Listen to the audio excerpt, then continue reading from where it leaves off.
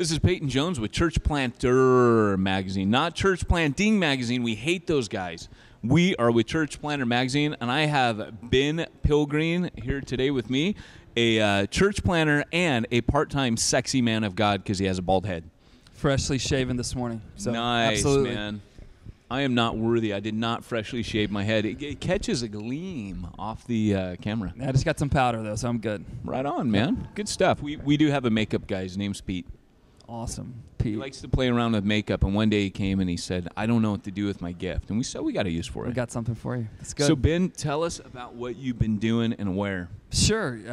We planted Epic Church in the heart of downtown San Francisco, February 2011. Awesome, because that city eats churches alive. That's what we had heard. And so really for us, there were initial fears. We had 3 little boys at the time, ages 2, 4, and 6. We knew the city was very different than the suburban Midwest area where we were from, but really believed that God had called us to do it. And so he's protected us from things and certainly has done way beyond what we could have done on our own. Awesome. Yeah.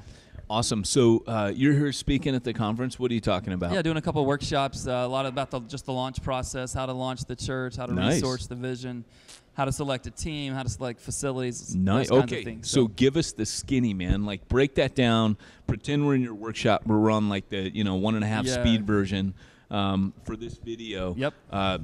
What is a church planter? How does he select his team? How does he launch? How does he do all that stuff? Yeah, I think a lot of those things are connected, even though they seem like different things. The biggest thing a church planter, I think, needs to do is just be ruthlessly self-aware and honest with himself about what gifts God has given him. Obviously, God works beyond our gifts, but what gifts has God given me? Has he gifted me to be the leader, or just has he called me and gifted me to be a part of the team? So I think deciphering that's a huge one. Yeah. And then everything else kind of falls from there. Because if you aren't willing to make the big ask, whether it's for a team or staffing or interns or for money, then you're probably not the leader, but you can definitely have a spot on the bus, perhaps. So to really be distinguishing the clarity. I like that because, there are guys who want a church plant. They never want to discipline people. Yep. They never want to ask for money. Sure. That's all preaching, hanging out in the pulpit is the fun bit. And that's what people think of. Yep. But we know, don't we, that there's a bunch of stuff. I call it the stupid stuff I hate that I have to do. Sure, hard decisions. Conflict, being the person from a human element this is where the buck stops. Amen. You're the guy that people blame. And so there's a weight to it that it needs to be a gift to it, but also there's this weight that comes with it that no one else can understand. And so just to be really crazy clear on, am I that guy? Yeah. So, awesome. Yeah, that's huge. Great, man. So what about like collecting, gathering a core team? You mentioned that. What have you found in that? Yeah, for us, we kind of use the preview service approach. So we would have a preview service once a month leading into the launch. Between preview services, I would try to meet one-on-one with everyone that came to the first one. Right. We'd do some kind of fun event like a barbecue, bowling night, whatever. Get connected with people there and really try to get them to join our launch team. Right. And so after 5 of those and the one-on-ones, we had about 50 adults who would say, hey, we'll help get this thing going. So whatever that number is, just to have as many people as possible when that church launches to say, hey, we're in this. Do you talk to them about attendance and giving? Yes. You say, look, man, you're coming with us. You got to fight with us. Yeah, definitely. Just say, hey, we want to. There's no room in those early days. There shouldn't ever be space in the church for these kind of people. But there's no room. Freeloaders. There's no room in the early days for someone to be there just as an attender. It's purposeless. And so anyone who was on that initial team, whether it was handing out programs or serving in kids or parking or whatever they're doing, everybody has to have some role, even if it's not their number one fit. Awesome. Yeah. I like that. And that translates into what you said about the city before we got rolling. Tell me about what people's attitude towards the city. You're in San Francisco. Yeah. Why do people go to the city, and how do you feel that you're instrumental in changing how they view the city? Yeah. By and large, the kind of status quo reason to come to this city is it is a fun place to live if you're single and can afford it. And it is a place where it will get you down the road career-wise, especially if it's technology or fashion or finance. And so many people come just to consume the city, just, hey, what can I get out of this? So people will say, when my kids are older or when we start having kids, we will vacate the city because oh, it's great for me, the single guy, but it's not great for a family. Right. And so a couple ways we're trying to say. One, think about your career and your giftedness. It's not just about the dollar. Make as much money as you can, especially if you're going to give to the church, right? Do all that you can. But think, how can I use my influence, use my money, use my career, my intellect, whatever, to really further the kingdom in the area of influence that God's given me. And then from a family perspective, don't assume you have to go to suburbia just because you have kids. Is it easy? Not necessarily. But for us, we have 3 children between 5 and 10, and we're learning that if we're intentional about it, we can help them thrive in the city. Yeah. And enjoy the great experiences that will get them further down the road than the area where I grew up, per se. Hey, man, I was raised on Sesame Street, and from what I remember, it looked like every kid lived in the city. Remember that? Watching as a kid, man? You could raise kids in the city. Yep, and it's been amazing for us. So they have the symphony. They have all kinds of opportunities. And then you protect them from things they need to be protected from, but it's requiring us as parents to be much more intentional. Right. So we're seeing families in our church now that had planned to move out are staying, which is really, it doesn't show up on paper, but it's a sign of success for us, that they would say, you know what, we're not going to a place where we get a bigger house. We're going to be a part of this church and be a part of the life flow of the city.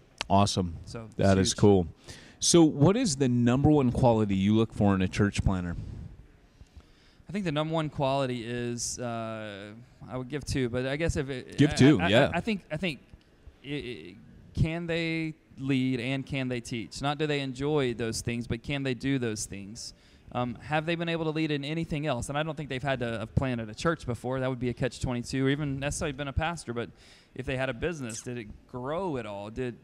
Was there fruit that came from it? If they led in youth ministry, did the thing go in the positive direction?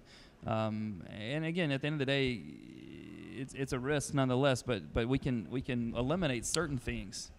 Now, there's a guy that, I don't know if you've heard of Michael Cheshire. No. He's written incredible books like How to Knock Over a 7-Eleven and Other ministry training. Awesome. Highly recommended. I need to see that. But he writes in there that if you're a church planner and you don't have the gift of teaching, forget about it. Mm-hmm. Just not. So you mentioned teaching is the second thing. Why? And what? Oh, first off, what? Talk about that a bit. Yeah, I think it can be more than that. And here's what I think too.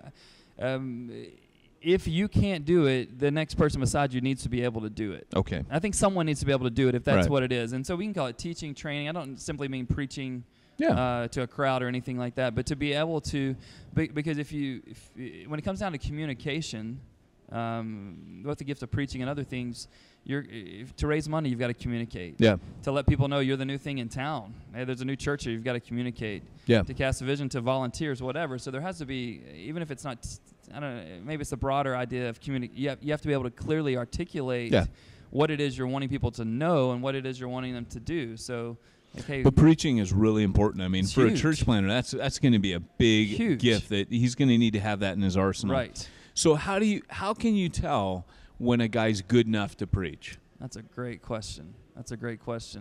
Outside of, and even if he can preach where he's at, especially if he's moving cross-culturally, can he do it in a new context? Right. And so, because I mean, if I went to San Francisco, sure. San Francisco is going to be completely different than Midwestern America or even rural South. Yep. So it very much so. It has to change in the context. Yep. Or Southern California. Yeah, no doubt. We're here in Rick Warren's church. Sure. And he's able to communicate to yuppies. Yeah. And I always think of like Phil over on Duck Dynasty, right? He'd be like, yuppie Christian, right? I mean, this is yuppie land, right? But San Francisco, that's a whole different animal. Yeah, and even for me personally, it was an intimidating thing to really think about. Hey, can I, with God's help, can I do this? Yeah. I went to a small state school in Louisiana. 8 out of 10 people in my church went to Ivy League school or Stanford. Just a reality. Right. And so I think a couple of things. It's still us being ourselves, but it's contextualizing it. Hey, can I have conversations about what the stock market's doing? About but what's interesting, I don't have to know everything that they know, like technology-wise. No. I can open my computer. I can get email. I can do a few other things, right? Yeah. I can get on Twitter.